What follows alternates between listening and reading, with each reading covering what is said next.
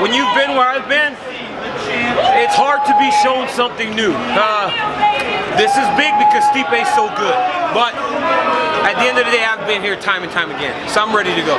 How much different? I mean, you fought the best in the world in 2 weight classes. How much different is it competing and fighting at heavyweight? It's a lot easier because I don't have to manage the weight.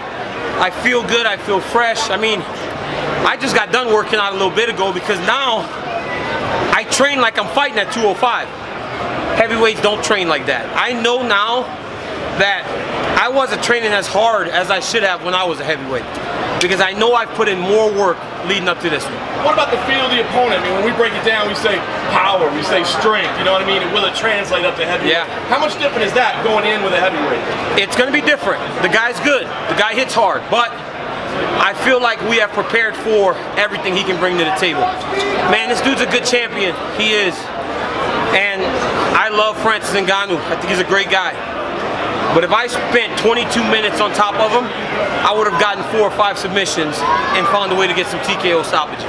How much do you weigh right now? About 245. I was going to go down about 230, and my manager, Bob, and coach, and Javier, they were like, you know, early I was struggling with the movement. I was like, well, I'm not moving as well. I'm heavy. I feel slow. But then as camp started going on, I felt better, and I was like, I'm still going to get down to 230. And they're like, no. When you fought Bigfoot Silva, you were 247. And they were like, when you fought Barnett, you were 239. They're like, you don't have to force the weight down. Fight where you are. You're moving great. You're fast. So we stayed up a little bit. We still have another episode of Ultimate Fighter to air tonight, but yeah, everyone has given you glowing praise as a coach. Just tell us about that experience, what it meant to you to mentor those guys, because you did an amazing job. The Ultimate Fighter was great. All the kids were great. We got a lot of them fighting this weekend. It just showed, you know, I've been coaching for a really long time, and it showed in the process and in the approach. It was great, man. I enjoyed it. I thoroughly enjoyed it. How about the hockey? The hockey might have been the worst thing in the world that I've ever experienced. I mean, but if there was ever a time Stipe Miocic should have beat me, it was in, and I got the job done. Now we get to do something that I'm actually good at. Let's see how he fares on that surface. Put your promoter's hat on for a second. What's special about this one? It's a true super fight, right? People talk about super fights and they say just because 2 champions are fighting, it's a super fight. That's not necessarily true. It's the best of the best warrants the title super fight. This guy has done things that no other heavyweight has ever been able to do. And I've defended that light heavyweight title 3 times. We have to, and then you get a guy in me that's going up back in the weight class that he started in. So it's almost like my career's coming full circle. When I was in the heavyweight division, Stipe and I were in the heavyweight division at the same time. I was ranked #2 in the world before I went down. He was still a prospect. So I've lived in that division for a long time. Doesn't fear me. There is no part of me that's afraid of Stipe Miocic.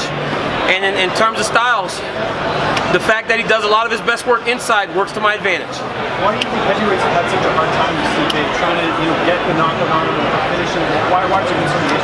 He's fought some tough guys, but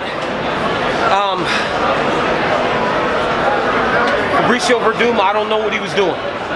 He decided to run. He ran right into Stipe's fist. Stipe might have still won that fight.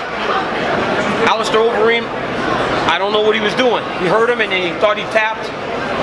3rd match with Dos Santos, I think Cain Velasquez may have turned Junior into a zombie. He's a walking zombie nowadays. I love the guy, but he is. And Francis Ngannou can't wrestle. So this will be the first time he's fighting somebody that can do everything.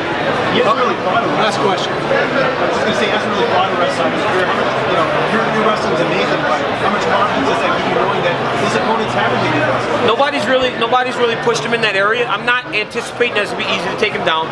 I just know that the longer I can make us grapple, the better the odds are for me. Guys, I tell you this. There are odds makers for a reason. They instilled me as the underdog, and it's great. Stipe Miocic is in a completely different situation. Last time he got disrespected. I feel I'm getting disrespected. Stipe Miocic is fighting a guy that he's never seen anything like this. There's odds for a reason, but know that those odds and all that money that they've bet on him, it's tied to one outcome. The only way he can win is to knock me out. There's no other way he beats me. If he didn't finish Ngannou on the ground, he is not finishing me on the ground.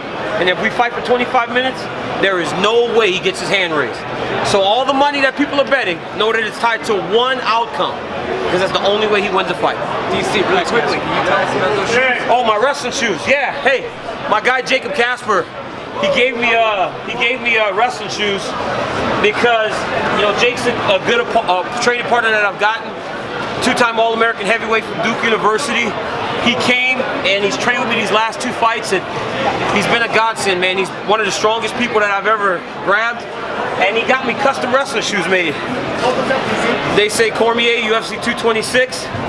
On the opposite side it says "and new" with a picture of me in the octagon, and on this side is the championship belt, and it says reigning, defending, and the undisputed champion. So it takes a smart guy, and Jake's a smart guy. He went to Duke. He went and made these special for me. I wanted to share them with you guys today. That's why I wore them. So hey, thank you guys. I appreciate you guys all for coming out. As always, get ready for Saturday because I get to make history. All right, later guys. Thank you, DC.